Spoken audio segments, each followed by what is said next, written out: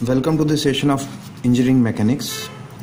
In this session, we will try to understand one of the important principle of dynamics, that is D'Alembert's principle. D'Alembert's principle is nothing but it is an alternative form of Newton's law of motion, which helps to write the equation of motion for dynamic system. Basically, what we do, we add a virtual force on the dynamic system so that we can write equation of motion for the dynamic system by considering it as a static system. To understand this, let's consider a problem where we are having a mass m and four different forces F1, F2, F3 and F4 are acting on mass m1 or m, and because of all these forces the system is not moving. Let's consider the first case where the system is stationary, and if the system is stationary we can write the equation for the static equilibrium, which says that the total force acting on the system will be 0, or the sum of all the forces will be 0. We can write this in two ways. We can write all the horizontal forces will be 0 and summation of all the vertical forces will be 0. Or we can write the vector equation where the four forces will be the summation of the four forces will be 0. Now let's consider the second case where we assume that because of all the four forces the system is moving, or we can say that the summation of all the forces is not 0, and if the forces will not be equalize each other, there will be a resultant force on the system which will try to move the system with certain acceleration. So now we are having a system where the four forces are not balancing each other, and because of that there will be a resultant acceleration A, and system is moving. So now from the Newton's law we can say that all the forces will be equal to a value mass into the acceleration.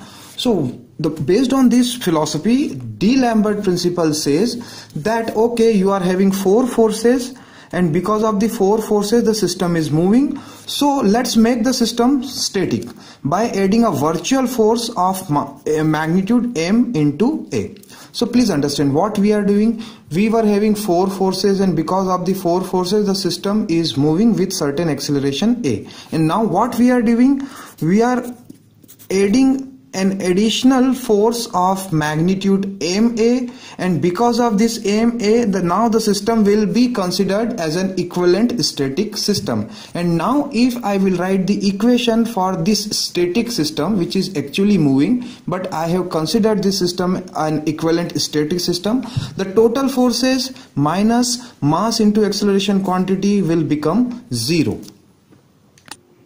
So let's summarize the principle that what we are having a system where four forces are acting on the system, and because of the four forces the system is moving with certain acceleration A. Now what we have done based on the principle, D'Alembert principle, we have added an additional force, and because of the additional force now the system has become an equivalent stationary system, and now I am writing its equation of motion by considering it as a static system. So the summation of all the forces along with the additional force will be 0. So basically the D'Alembert principle helps to write the equation of motion of a dynamic system by considering a virtual force, and this virtual force is nothing but is known as the inertial force. So now let's take one example, a very simple example where we are having three masses connected with the strings, and these two strings are inextensible. That means the length of the string will not change due to the force, and we are having a force F, and because of the force F the system is moving with acceleration A. There will be tension in the string named by T1 and T2, and we have to find the tension in terms of mass, acceleration and force.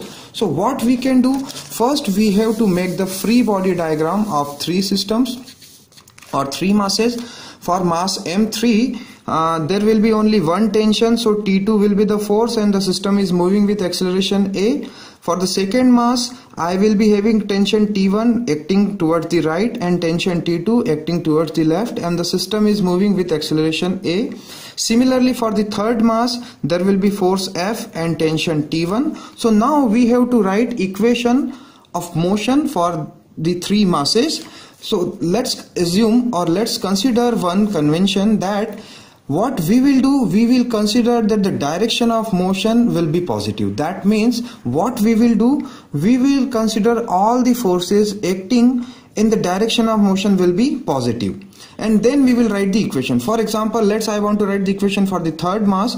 As the mass is moving in this direction, this will be my positive direction, and so that the F will be positive, T1 will be negative, and these two will be equal to the mass into acceleration. Basically what we are doing, we are taking mass m3, and these two forces are there on mass m3. Now what we will do, we will consider an additional virtual inertial force which will make the dynamic system as an equivalent static system, and now I am writing the equation for this system.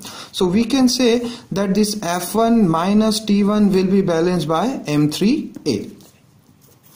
Similarly, I can write the equation for the second mass, where this is the direction of motion, so T1 will be positive, T2 will be negative, and these two will be balanced by m2a. Similarly, for the first, there is only one force, so T2, that is in positive direction because the mass is moving in this direction, will be balanced by m3a. So please recollect all these things. That's what we have done. We have assumed that this direction of motion will be positive, so all the forces acting in this direction will be considered positive. T1 will be acting in opposite to the direction of motion, so it will be negative, and this will be my equation of motion. Now let's take another problem where we are having a pulley and the two masses m1 and m2 are suspended through the inextensible string, and there will be tension T because there is no friction in the pulley, so tension at the both side of the pulley will be same T and T. And let's assume that the mass m1 is more than m2, so that the total system will move, that m1 will go in the downward direction and m2 will go in the upward direction, and we have to find the acceleration or tension.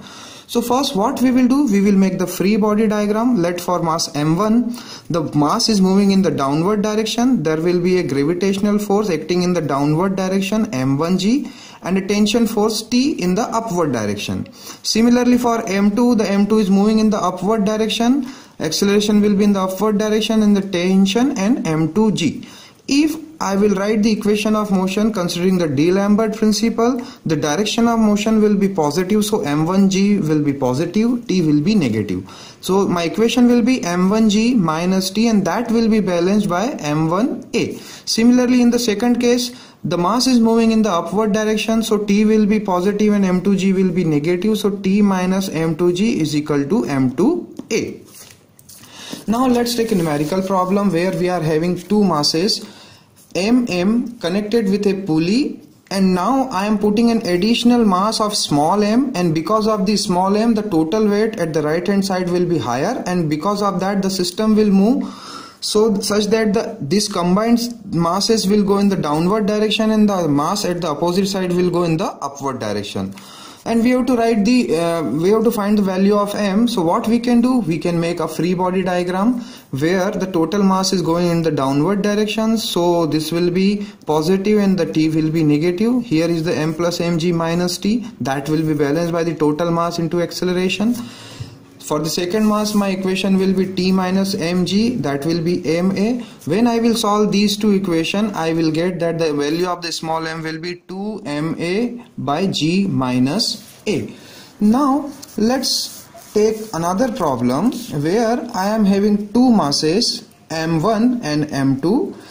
m1 is resting on a platform where the tension is where the friction is coefficient of friction is 1/3.